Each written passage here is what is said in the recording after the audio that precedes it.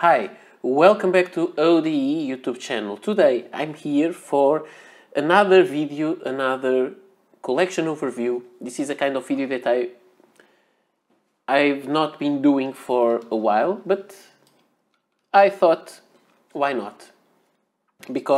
Mostly because I received the Lamy Safari original Terra Red. I decided it could be fun to have a video about pens with that Terra or coral color. First, how can I explain this color? It is not very easy.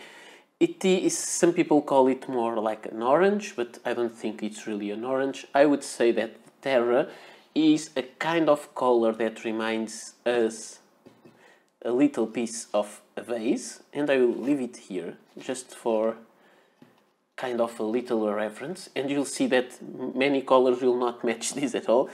And there is also another color that I don't think is the Terra, which is the red. You may ask, how do you tell apart red from the Terra from real red? I don't really have a definition. I'm not good at colors, but I will show you how I decided to do this. Let me put this one there. And this is a Kaweco Classic Sport Red. So I would define this as red, regular red, real bright regular red. So you can see it's really different.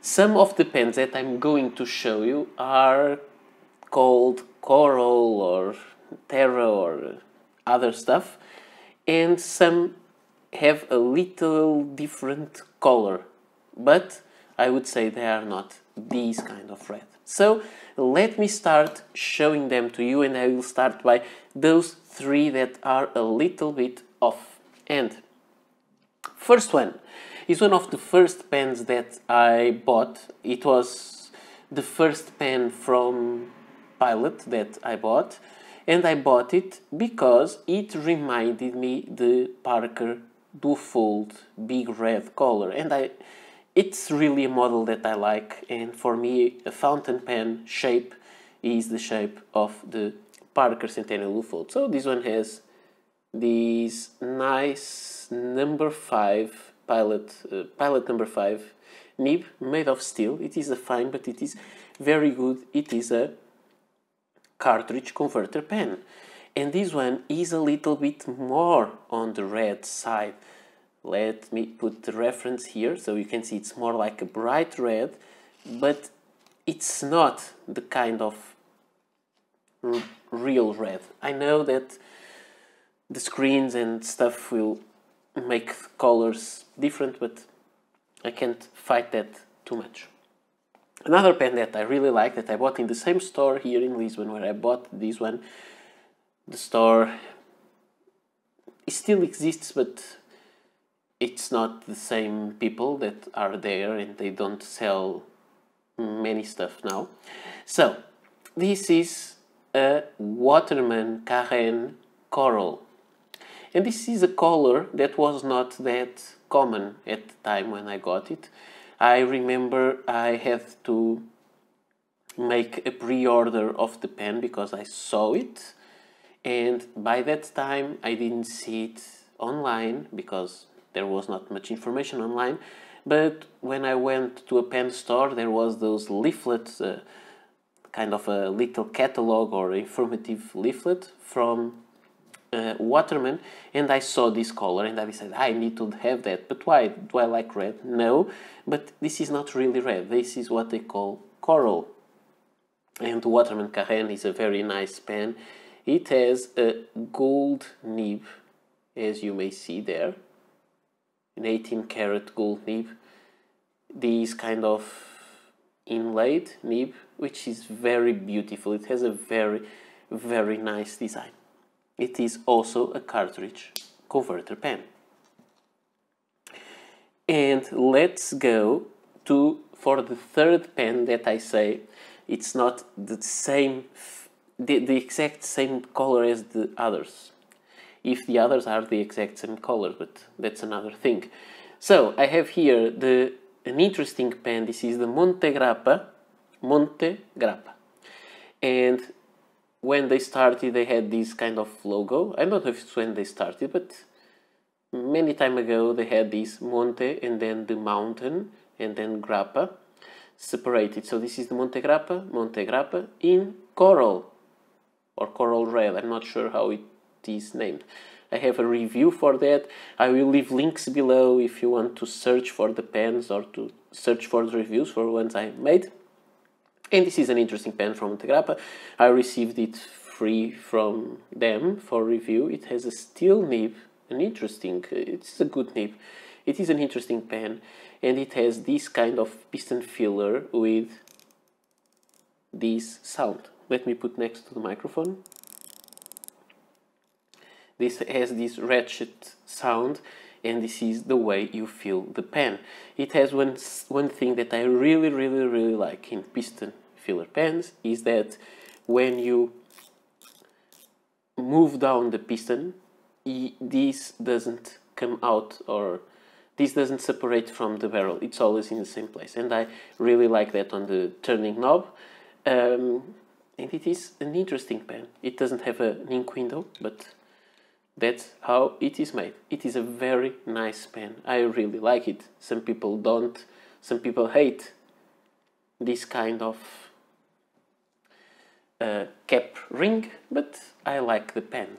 And this one, you can see, is a little bit more on the magenta side, but I don't think it is that much as we can see on camera. Let's see. But let's come again to the little vase and the bright red, and I would say this red is different from the others. It is more similar to this one, but it is different. And now let's go for the ones that I would call more the fox, not fox, sorry. I'm saying that because I'm looking at a Kaweco fox, but I wanted to say Terra. Okay, the next pen that I have is this one. This is something that I bought once from a seller here in Portugal. It was on my early days of pen collecting, or not pen collecting, but pen buying for myself. I had some pens that people gave to me, and I had this one. This is a pen that I don't know, and I bought this one. I don't know why. I never used it, I think, and I don't really know anything about it. It was restored by the owner, so it has a new sack. It is a lever filler, and the brand is called Empire, or at least that's what's written on the... It's not focusing well on the clip. So I don't know this brand. I don't know anything about it. It has these black lines there, black lines on the bottom, a lever with no special engraving, so no engraving on the barrel. I don't know anything about the pen. I just know it is an Empire pen. That's how I call it. It has the black section, and you have this warranted number 3 14 karat. I cannot focus this properly. 14 karat gold nib made with this heart-shaped breather hole, made in USA. So if you have some information about that, please let me know, because I'm interested to know something. Maybe I will not keep this pen, maybe I will sell it, but I would like to know more about it. Now, the next pen that will join this collection is the Kaweco Art Sport Coral, which is a very beautiful color. It has some depth, not a lot, but it has a beautiful color. This is from the Art Sport collection, which are the ones made of resin instead of the regular ABS plastic. It has a black thing on the top. I'm not sure if it should have the black nib or not, but that's something that we can buy separately. And then it is a cartridge converter pen. And I think that this color looks like a vintage one. The next, let me get some extra room so I can show you all the pens. I'm not really collecting this kind of color, but sometimes stuff happens and I get them. The other one is this. This is the Kaweco Skyline Sport Fox. That's why I told Fox some moments ago. And it is this pen. It is the normal Skyline Sport, which means it has silver trim.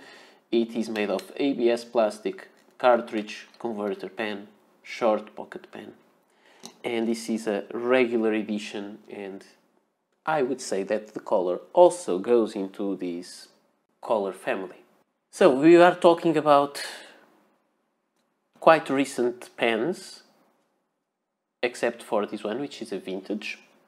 Then we go for a recent pen again, and we have this thing, and this is the Jinhao Centennial or Jinhao 100, and it has a number 6 Jinhao nib. It has the same kind of color and the same kind of Parker Duofold design. Only the clip is different, and then it has this medallion, but the color of the medallion doesn't go with the color of the clip. So it is an interesting pen with this color, and with the same color then they made this one that they call the Jinhao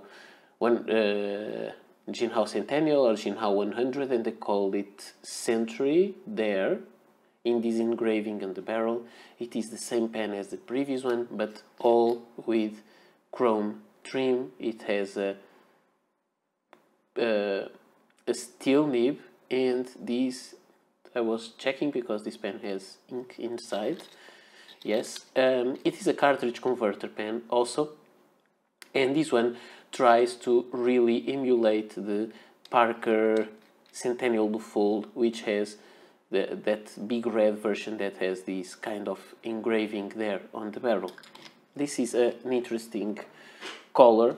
I think I enjoy this pen. So let me put this one here. And now we go to the Lamy Safari Original Terra Red. It has a matte finish, which is not present in any other of these pens. It has this matte finish. It is an interesting pen with a steel black nib.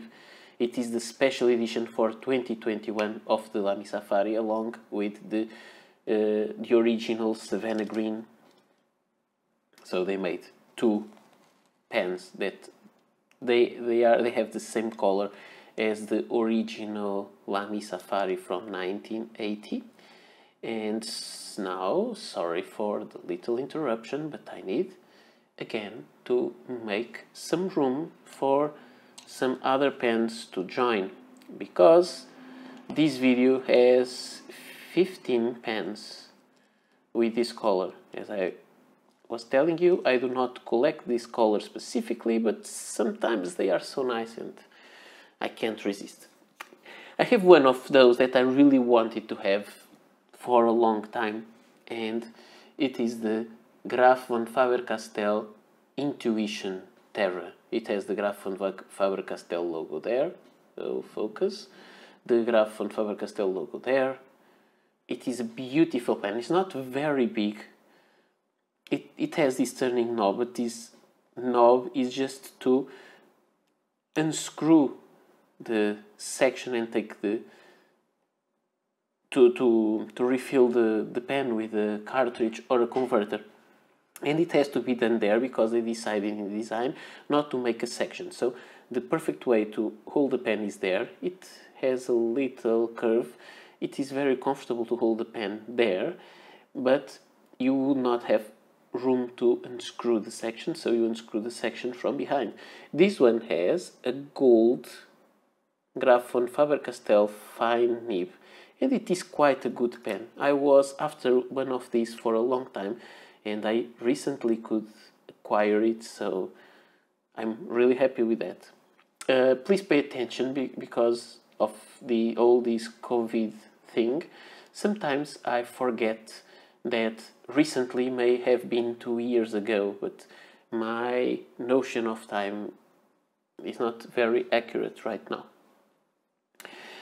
Now, we will go back to vintage, but before let me just put the red Kaweco, and this is the real red.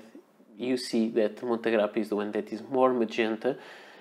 Here in the screen they look almost the same, but in real life they are not. This one is real red, this one has a more pinkish magenta tone.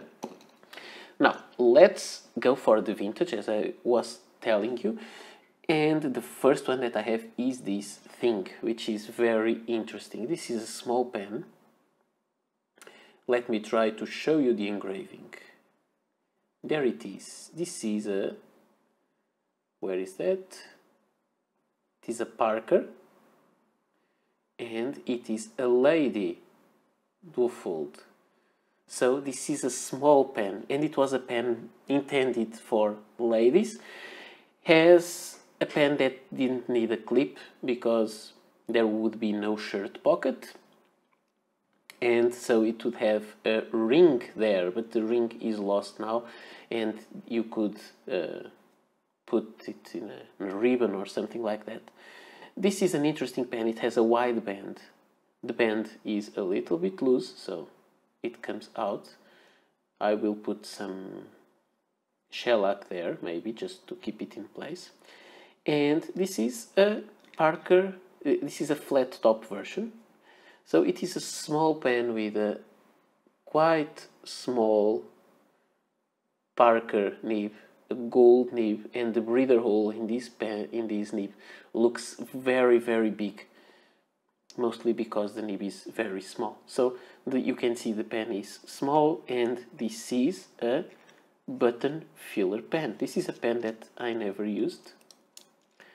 I don't think it has a sack. And the nib is quite stiff. Some people think, oh, that's a vintage pen, so it has a flex nib. No, no, no. Not all pens had flex nibs, and most Parkers were well known for having stiff nibs. Then we have another pen, which is a Parker Duofold again, but this is a junior Duofold. Let me show you here, if I can. Duofold JR. So this is the Duofold Junior, the same kind of imprint, but this one is not a ladies version. So what happens is the pen has the same length. It has a slightly different color, has the same length, a different cap band. This one has a big one, this one has just one wide band, but not coming to till the lip of the cap, and this is kind of 4 or 5 times wider. And this one has a clip. Of course, if you wanted this pen without a clip, you just need to unscrew the top and to remove the clip. This pen is in great shape, even the black parts, but it is also a button filler. I don't think it has the bar inside, but this pen has, okay, let me show you the nib, also a Parker Duofold nib, but it has a little problem, which is a piece of the cap broken there, the cap lip. I have the piece, so this is a project for some time. I can glue it in, but maybe this is a pen I will not keep, and I have to decide if I will keep the pen or I'll fix it, or maybe I will sell it as it is, and maybe the new owner may buy may fix the pen as he wants instead of me doing stuff with the pen. The next pen is also another Parker Duofold. The engraving on this one is a little different. It doesn't have that lucky curve banner. And it is really a girthier and bigger version of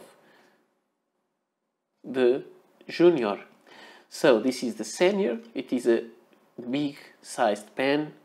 If you ask me, this is really my opinion, if you ask me to draw a fountain pen or to say how a fountain pen should look like, it's this. This is the perfect design for a pen for me.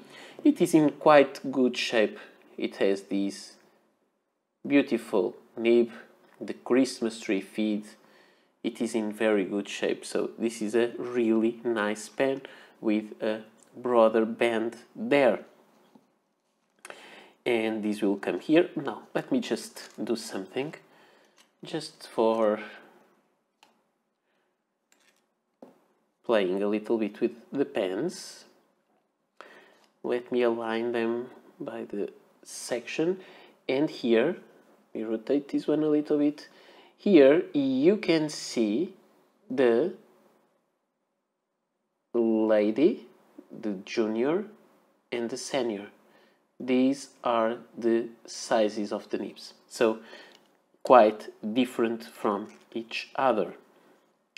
Let me put these down again carefully, because all these are vintage pens from the 1920s. And I have another Parker Centennial Duofold. Sorry, not a Centennial Duofold, another Senior Duofold, that's what I meant. Which is this one. The biggest difference, this one has a much better engraving on the barrel. And this is in very, very nice shape also, but this one has two bands on the cap. Two thinner bands, but it is the same size, it is the same pen. These were bought in a store here in Lisbon that sold old pens, no longer exists also. And this pen has an interesting thing that I believe, I don't have proofs of that, but that's my belief, that the nib, this nib, okay, before of that, this nib is a nib for, is the vacuumatic style nib. And these nibs were not made for the Parker Duofolds, because for the Parker Duofold was Duofold nib, but later, when Parker discontinued the Duofold, they needed to keep the warranty services to the old pens. And as far as I read, when someone sent one of these pens for repair because of a bent nib or something like that, and no older nibs, no Duofold nibs were available anymore, they made these very big vacuumatic style nibs with the arrow there to fit this pen. So this is, as I was saying, this is my opinion, but it is an opinion, not a fact. I believe that this pen was sent for repair to Parker, and this is a original factory replacement nib. So, not sure, that's just my opinion. So, it is fun to have a pen with the nib that is not supposed to have, but it is actually correct if it is a replacement. I'm not sure. I will believe that, and that's what I think. And so these are all 1, 2, 3, 4. They are button fillers. So we have quite variety here. We have cartridge fillers, lever filler, button filler, piston filler. So not bad. And we will end up with a new pen, with a modern pen that is still in production by Parker, which is the Parker Centennial Duofold Classic Big Red Vintage. I think that's the name. It's a very confusing name. It has these chrome trim, the wideband, and it has this kind of engraving to remind us of the old ones that says Duofold, Parker Pen, and so on. And it has the new nib. Oops, I made something wrong there, sorry. It has no nib. This was a fail, but I will not record this again. Just because I had the nib, I had the pen cleaned and I had the nib drying there. So it didn't have the nib installed, but now it's fixed. So we have here the nib. It has this kind of ace of spades design. It is a very interesting pen, and they decided to make this pen to honor the older one, just with a modern clip instead of the vintage type of clip. And I think that the color is not exactly the same, but it matches quite well. But you can see that the Parker Senior Duofold is just a little bit bigger. And just to end up this video, let me just show you. This is the Jinhao Centennial and the Parker Centennial. This one even has the similar engraving on the barrel, as you see. So these are interesting pens, and this has the logo of one brand, the other logo of the other brand, but that's normal. The engravings, the bands are the same, are very similar, but one says Jinhao, other says Parker, and they have different cartridge systems, and they have different nibs, of course. One is made of gold, the other one is made of steel.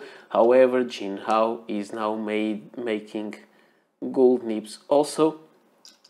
And what we can say is that, and the parts are not interchangeable. If you think that they are both produced in the same factory, but one is marked Parker, the other one is marked Jinhao, it's not that.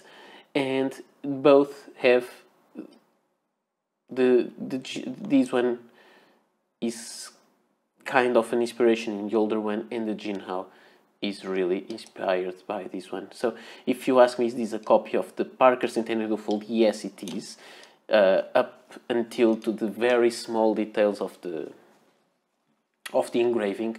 But some people, and this is a discussion, I don't want to go too deeply today, but I want to talk about it.